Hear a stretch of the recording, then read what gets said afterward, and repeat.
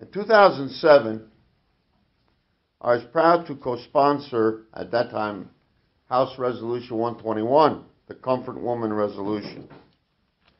I know a lot of people think that this just happened last year. This did not just happen. The effort to recognize and to try to correct, because every country needs to change some things. Only God is perfect. So that's what we need, and that's what we're here for. 안녕하세요.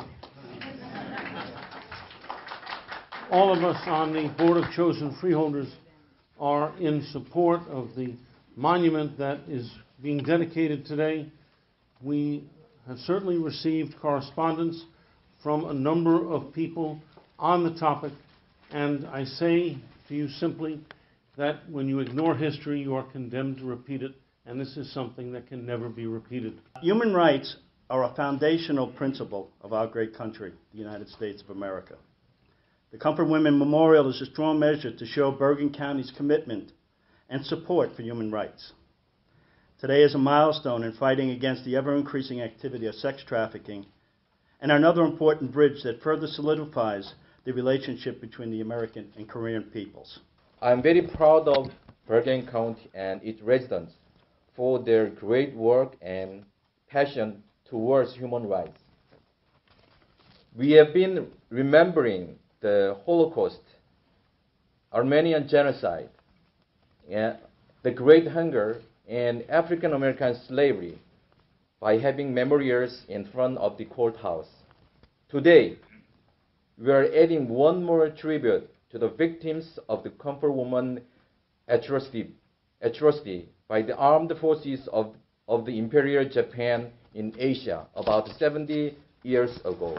Back in October, I had the privilege of going to Korea and visiting our sister city, Dongjeong City, and Seoul and Incheon.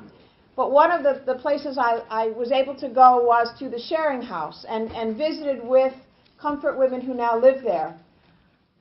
I cannot imagine the agony and the suffering that those women went through in those years of World War II. But the dignity and grace of them now would astonish all of us. I asked their permission. I told them what we wanted to do, and I asked their permission that we here in Bergen County could tell their story in a monument. And all of the women graciously said to me, yes, please tell our story and let the world know. And in some small way, we are able to do that today with this monument. I thank them for giving me and all of us the permission to do that. And 1, 2, 3.